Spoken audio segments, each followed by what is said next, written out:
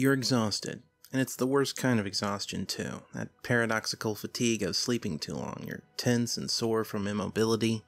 Hell, you can barely blink. Each eyelash weighs a solid pound, and you launch the first strike in this morning's battle to stay awake, reaching up to rub the film out of your eyes, but your arm doesn't move. It's war then. You try to, again and again, fighting the urge to fall back asleep. After a few bleary seconds, you recognize that this isn't typical early morning sluggishness. I mean, you want to look down, see if your arm is pinned or restrained in some way, but your head can't move either. You're not numb, though. You can feel the pillow pressing into your cheek and the fresh-grown beard bristle grinding against the fabric as your body slumped down through the night. There's a blanket draped over you, covering shoulder to calf. You can feel the sliver of drool hanging off the corner of your mouth, down your chin, wet and cold below your dry, open lips, but your mouth won't move. And now the panic sets in. The adrenaline crackles through your skin, delayed, hitting you piece by piece. Your heart strains when it wants to hammer. You want to hyperventilate, but all you can get is shallow breath. You feel like every sinew of your body has its own personal ball and chain. It's like trying to outswim a shark in an ocean of molasses. It's a nightmare. And it's hell. It's 10 minutes before that muted hysteria fades and gives way to a more subtle, hollowing fear. Who are you? Where are you? What's your name? And can you remember anything at all? You expect another panic attack, but it doesn't come. Memory loss isn't half as frightening as the paralysis. After all, there's a queer sense of excitement and the right kind of unknown. But there's no good answer to why can't I move? But coupled with amnesia, it becomes a mystery. A mystery. Suddenly you're awake. Wide awake. God, it's like an espresso shot right to the pleasure center of your brain. You can practically feel your synapses delightfully gear shift out of animal panic straight into a deep, logical focus. You still have no clue who you are, but you apparently really like puzzles. And that's something. Okay, use what you have. You might not be able to move, but you can see and feel and, yeah, you can smell. You inhale deeply, painfully, as if the blanket was made out of lead, but your sinuses widen. Ocean air. It rushes through you like a crisp, cool breeze, clearing away the fog of sleep. A few labored blinks and your vision clears. The atmosphere grows louder and louder until you can hear the rushing waves are only 3 feet away. You're in a cottage or a beach house? Small villa? The furniture, Moroccan-inspired, looks recently cleaned and set. There's no dust or dirt. Waxed hardwood floors and the walls are freshly painted. The French floor-length windows are spotless, opening out over a terrace framed in endless, moonlit ocean. You're stuck in an IKEA summer catalog, it seems. You're on a couch, judging from the corner of an armrest you can see above you. And speaking of arms, yours is folded under the pillow that supports your head, and the other is dangling down towards the floor. Your fingers are thin, wrinkled. You're old. You don't feel old. You feel damn good, all things considered. And that makes sense. If the lavish surroundings are any clue, you're that kind of well-maintained elderly type that only great wealth can provide.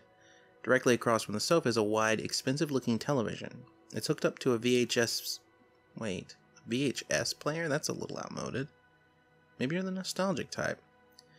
Besides the television is a full-length mirror conveniently, or perhaps deliberately, positioned so you have a clear view of your own upper body.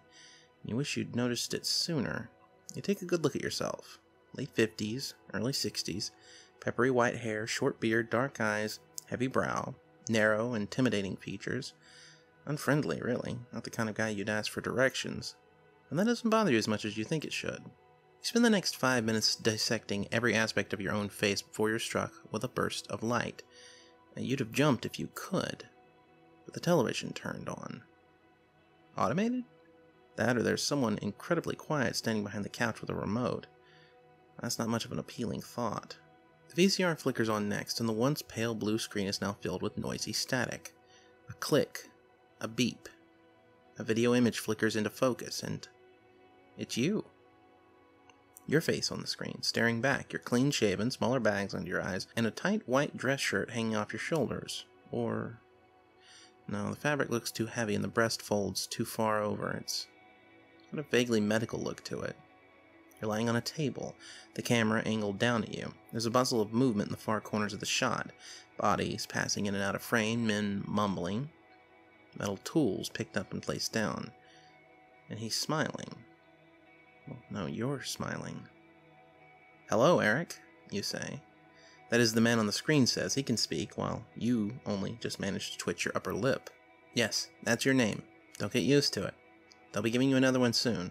It won't feel right, but use it anyway. If they hear you calling yourself Eric, we'll have to do this all over again, and it's still not clear if repeated inoculations cause long-term."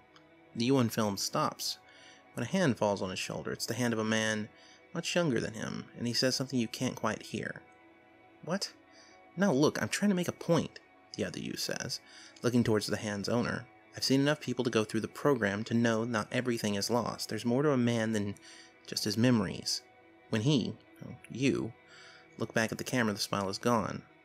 And that's why I'm breaking, hell, every rule in the book, so that you can see this, because I know you, and I know you don't stop. I know since grade school you've been smarter than everyone else around you, and you don't care who knows it.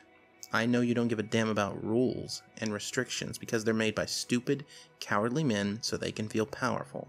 And I know you hate the idea of just strolling through life, taking the world at face value, assuming A is A or B is B, and things are how they are because we just know. So, I also know you've got an incurably shit attitude. It's cost you every meaningful relationship you've ever had. The only people who are helping you with this suicidal breach of protocol are your subordinates. They're the select few who have gotten past your acrid personality, or in the very least know you well enough to think this video is necessary. And sure as hell not out of fondness. Eric, listen to me. You're not liked, you're not loved, and all you care about is the truth. You've explored science, philosophy, and even the occult, just to peer behind the curtain. You just had to know the truth about what was really going on in the world. Something is hot-wired into that head of yours to know the truth at any cost. Well, my vexatious friend, you found it. Or, I should say, they found you. There's an organization, and let me tell you, they don't peer behind the curtain.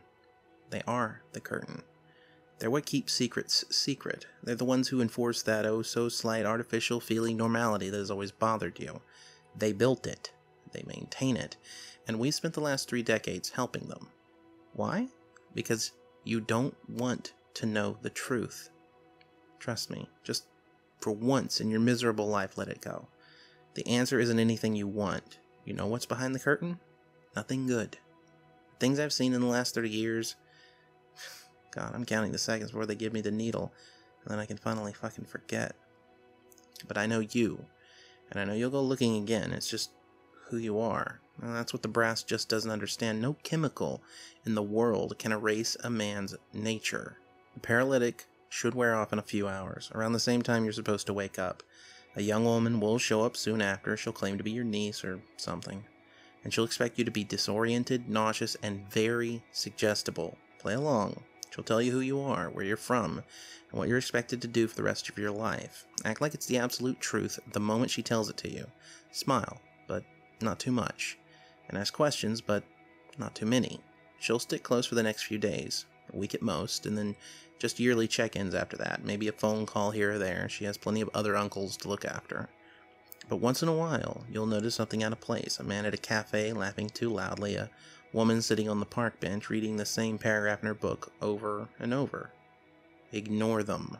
I know, chances are this little send-off won't stop you. Our first instinct has always been to go looking, and in a few minutes you're going to be set right back to first instinct, but I had to try. You know, for both our sakes. I need you to realize, I just hope you hear me when I say we've already done it. We found it, Eric. We found the truth. And you're going to be happier than I ever was by not knowing. The screen and the VCR shut off simultaneously. The LED glare leaves a ghostly afterimage. There's a soft whirring sound before fine black powder spits out of the tape deck and disappears on the breeze. And the sun begins to rise over the ocean.